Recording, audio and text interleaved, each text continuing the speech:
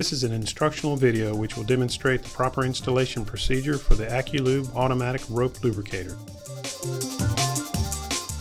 Each Acculube kit comes with one mounting bracket, 3 lubricators filled with Draka Lube, 3 brushes, and 3 brush lubricator fittings. You will need to supply the nuts and bolts used to attach the Acculube bracket to the wire rope cover.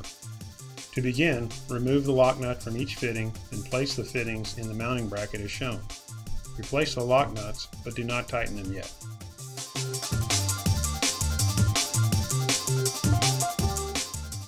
Prepare the lubricators for installation by cutting away the small nipple at the top of the canister.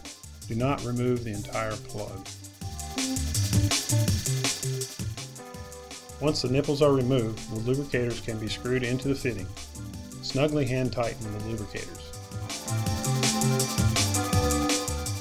Remove the protective tape from the back of the brushes and screw the brushes onto the fittings, tightening them firmly by hand. Position the brushes to fit the rope spread. When the brushes are in position and parallel to the edge of the bracket, tighten the lock nuts.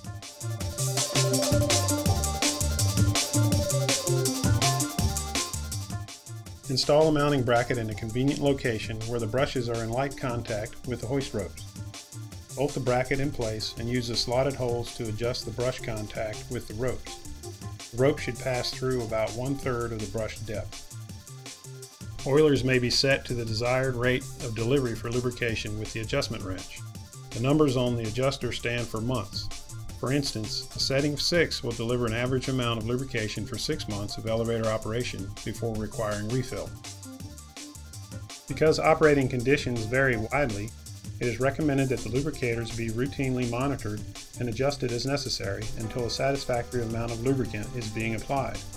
Document these settings as a reference for replacement oilers. This concludes the Acculube installation video. For further instruction, please give us a call or refer to our installation guide.